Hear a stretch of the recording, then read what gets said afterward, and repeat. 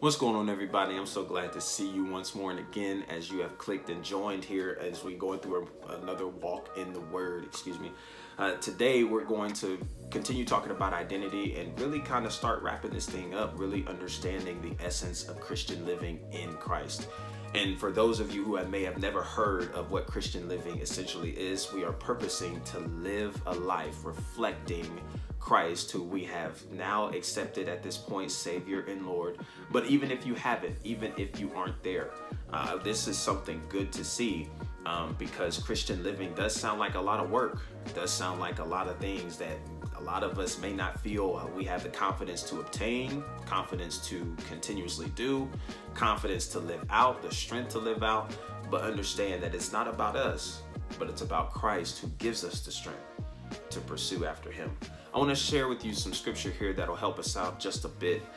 Paul writes to us in Ephesians chapter 4, beginning at verse 20. He reads this: "But you have not so learned Christ, if so be that you have heard him and have been taught by him, as the truth is in Jesus, that you put off concerning the former conversation the old man, which is corrupt according to the deceitful lusts, and be renewed in the spirit of your mind, and that you put on the new man, which after God is created in righteousness and true holiness.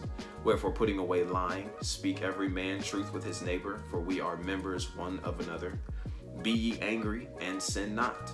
Let not the sun go down upon your wrath, neither give place to the devil. Let him who stole steal no more, but rather let him labor, working with his hands the thing which is good, that he may have to give to him who needs. Let no corrupt communication proceed out of your mouth, but that which is good to the use of edifying, that it may minister grace unto the hearers. And grieve not the Holy Spirit of God, whereby you are sealed unto the day of redemption. Let all bitterness and wrath and anger and clamor and evil speaking be put away from you with all malice. And be you kind one to another, tenderhearted, forgiving one another, even as God for Christ's sake has forgiven you." So let's understand that Paul sounds like he's giving us a lot of rules, a lot of regulations. Hey, do this and don't do that. Don't do that and don't do this. But listen, this isn't about rules and this isn't about regulation. But what this is about is a relationship, because this is how we are going to attain such a way of living. It's never going to be on our own, but it's going to be by completely depending on Christ as our source and way of living, as our Savior and Lord, receiving him into our lives. That way we are able to be granted such access to a way of living. And by living in Christ, we're going to be able to strive to do what Paul shares with us in these verses. Yeah, it sounds like a lot. It sounds like we're going to need some strength. Listen, I'm admittingly, like we need this strength. We're going to need Christ to do this, but we can't do it on our own. This is another thing I want to share with you before we close this out. Understand that everyone has a starting point. Yeah, everyone has a starting point. There's no Christian alive that started out as a Christian. We were all somewhere doing something and in need of him. And we all have a starting point. I came to Christ and I wasn't perfect. You could come to Christ and maybe you aren't perfect. None of us are perfect, even in Christ. We're still sinners and we still fall short. But leaning on Christ and leaning on him and allowing him to take control over our lives is what allows us to grow in him, even through the difficulties and struggles that we face of ourselves, of our desires, and of the daily battle with the flesh that we endure. Listen, Christ is going to give us the strength through this journey, through this process, to walk in the Spirit.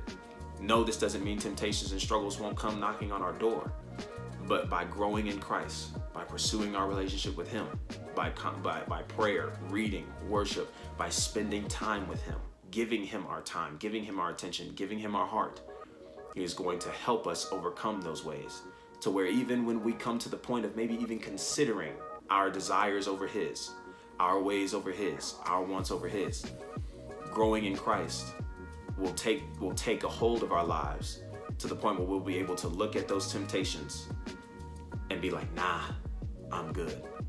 Because it's only happens by way of Christ's strength that is poured in us, that we completely depend on and not of ourselves. Christian living is not easy. I don't want to pretend that it is.